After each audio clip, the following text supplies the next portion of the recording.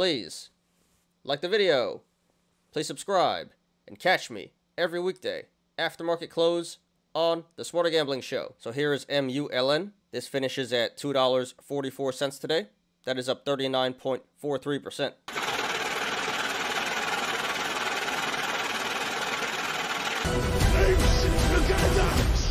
So we've been talking about this stock for 3 weeks now, ever since this squeezed the first time. And today this was number 1 on StockTwits by far, had 22,000 mentions. Major price action. Looks like it's still squeezing. So once again, we're going to analyze it. So we did have some minor news here. So let's check that out first. All right. So apparently the company was featured on Yahoo Finance Live. So that doesn't appear to be any major news, but it probably had something to do with, probably gave it a little bit of a boost. But other than that, it just seems like very strong social media sentiment. Ape still jumping in here and squeezing the stock up. Ape still like the stock.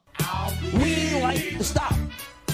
All right, let's go ahead and analyze here. So it had some major volume today. Every time it looks like the momentum is going to cool off, the apes just run it back up. So it looks like it's still squeezing. So we do have a double gap down. First gap down is back at 1190. So that's a bullish indicator. That is telling us that the stock should come back up to 1190 at some point to fill that gap. May take a while, but eventually it should. And then we have another gap down at 465. So that's another bullish indicator.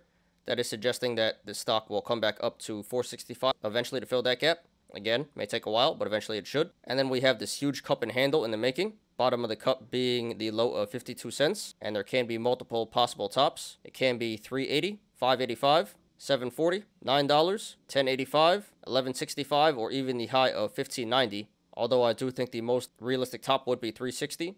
But those are all bullish indicators. That is telling us that the stock should eventually come back up to one of those tops to complete the cup. And yesterday I did say that this looked like a symmetrical triangle forming, and it looked like it was due for a breakout soon after a little more consolidation. It didn't really consolidate, but this did break out of the symmetrical triangle yesterday. So now for the bearish stuff. So this is a triple gap up. First gap up at 62 cents. That's a bearish indicator. That is telling us that the stock may pull back down to 62 cents to fill that gap. Looks pretty unlikely at this point, but possible. So keep that in mind, guys. And then we do have another gap up at 150. So another bearish indicator. That is telling us that the stock may pull back down to 150. And then we have another gap up today at around 180. So another bearish indicator that is telling us that the stock should pull back down to 180 to fill this gap. I think that one is pretty realistic. And in the aftermarket here, this is pulling back down to 233. So that is a bearish indicator. That is suggesting that tomorrow this will probably sell off. And this is more of a theory, not really proven, but options expire tomorrow, March 18th.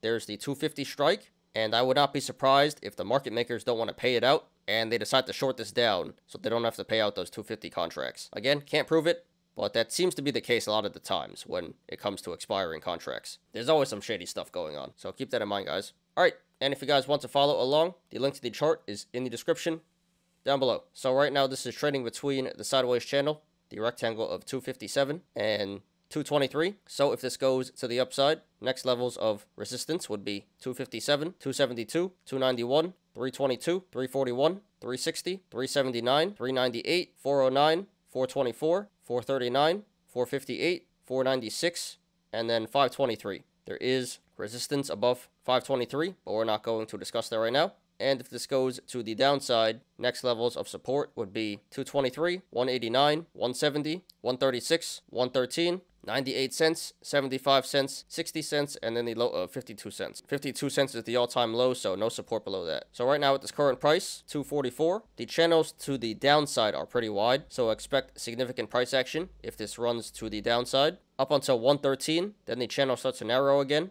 But from 257 down to 113, expect significant price action. And to the upside, channels are pretty decently sized, so expect a regular amount of price action if this continues to run to the upside.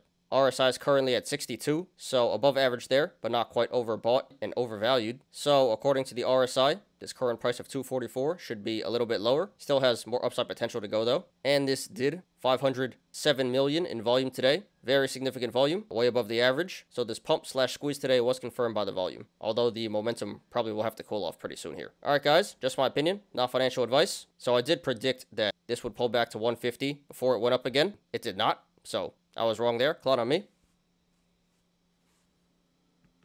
But yeah, this stock has been getting insane price action. Today was a huge day. There still is more upside potential, but I do think this should pull back in the next few days before it goes back up again. So I think if this does keep running to the upside, at most this should go back up to 360 or 380 because that's where the top of the cup is. But honestly, based on the bearish indicators here and the aftermarket action, this should pull back tomorrow and possibly even the next few trading sessions after that. So long term, this definitely is a good buy. A lot of bullish indicators. Again, cup and handle, double gap down. This should come back up to 1190 at some point in the future over a 300% upside from the current price. But in the short term, the momentum should start to cool off. People should start taking profits, and there's probably going to be some shorts coming in here. So therefore, if you want to go long, not financial advice, I would not do that, and I wouldn't recommend it at this price. I think you missed your chance. Little too late to go long here. I think if you were to go long here, that'd be FOMO. I think it's going to pull back to at least 180 to fill the gap here. Possibly even 150 and 62 cents. Although I think 62 is pretty unlikely, but I think 180 and 150 are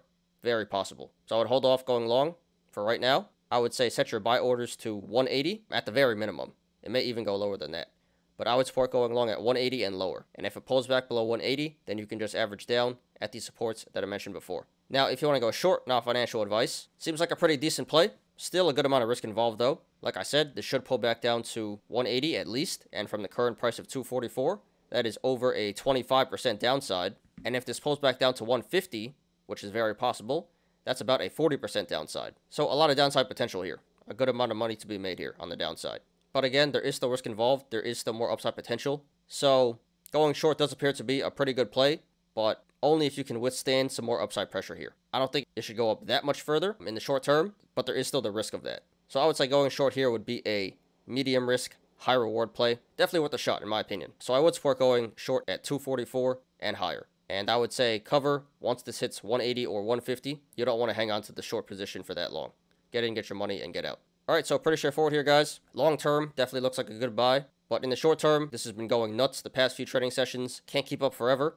Has to give back eventually. And based on the aftermarket action, I do think this should pull back tomorrow and possibly even the next few trading sessions after that. So congratulations to everyone who made money on the stock today. Consider taking profits if you're up, not financial advice. And good luck to everyone currently in the stock and to everyone looking to take a position. This is MULN, Mullen Automotive. Thanks everyone for watching today. I appreciate you guys. Please like the video. Please subscribe and catch me every weekday after market close on the Smarter Gambling Show. You apes already know. Diamond hands to the moon.